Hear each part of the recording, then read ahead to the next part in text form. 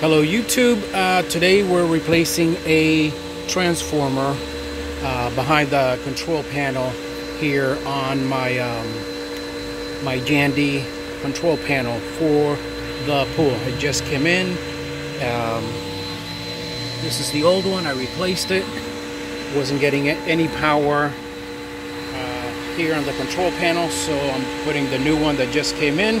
Hopefully it's the right part, and we will see if that was the problem.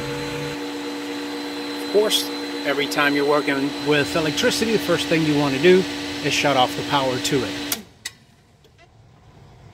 This one here is really easy. All you do is remove the two screws here, and this comes right out. And the transformer, as you'll see, it's right behind right here. In order to get to it, you have to remove these two screws right here. After you remove that, as you'll see, the transformer was right there.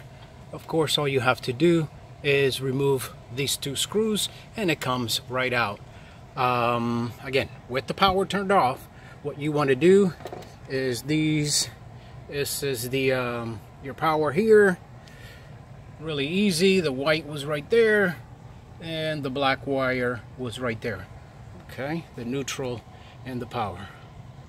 Okay, in case anyone needs it, this is the part number that I got. I will post that in the comments. Would appreciate it if you're ordering, if you can order from there. Thank you.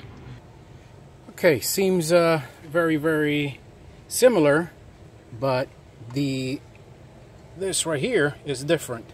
The one on the right is the one that was in the unit, the old one, and the one I received is the one on the left, the one with the white tip. So on here looks like it will fit, but in the back there's a little two grooves, I should say, that this one has. Oops, this one has that the white one does not have. So it's not going to be a problem just looking at it here. You can see the back has nothing to do with it, so only the front to be able to grab. Okay, so we have the unit on. We have the two screws nice and tight there with the ground, and connected here to the control panel. Okay, now to put this back on, just reverse of what the two screws we previously removed. Okay, so we have the two screws back on. Before you push it back, make sure no wires are getting caught back there. At least in mine here, there's a lot of options and a lot of wires, so check all that before you you turn the power back on. Okay, check everything before you turn the power back on.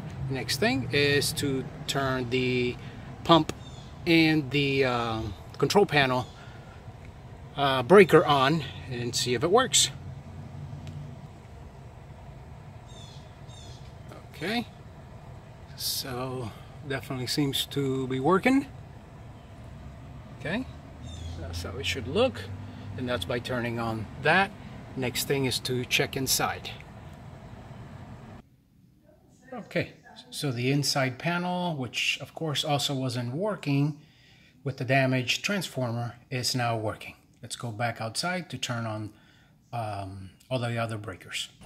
Okay, so since it's already set up inside and it's on auto and it's within the time of the pump being on, and during the day it should come on now when I turn it on here. Okay, so everything is back to normal now. I don't have to go outside and mess with it.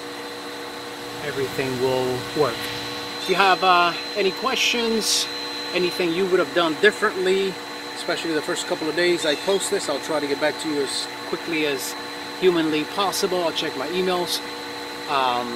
If the video helped you save some money, as it did me, I found the breaker very inexpensive by doing a lot of work, and also the transformer got a great deal on it. So you know, go ahead and use it from down below where you see on the comments where to get this information from.